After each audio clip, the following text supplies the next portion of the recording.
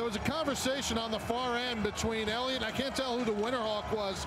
It was Champlain, and from the bench, Travis Green yelling, no, no, no, no, no. Yeah, Elliott's looking for Champlain now. Now so's Forsberg, and here they go. Forsberg and Champlain as they get in a fight right in front of the Seattle bench.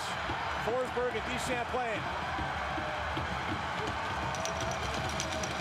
Forsberg all over Champlain after he goes down. That's the linesman jumping in there to do a good job to separate and break up.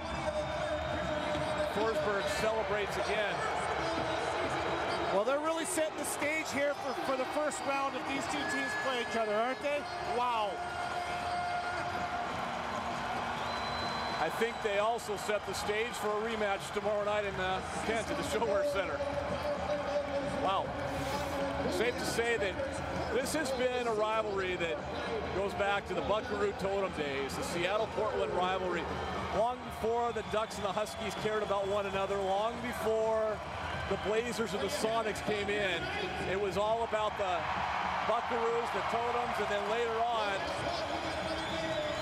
on the Breakers, the Winterhawks, the Breakers turned into the Thunderbirds, and away we go as Kopech and Hickman have some work going on.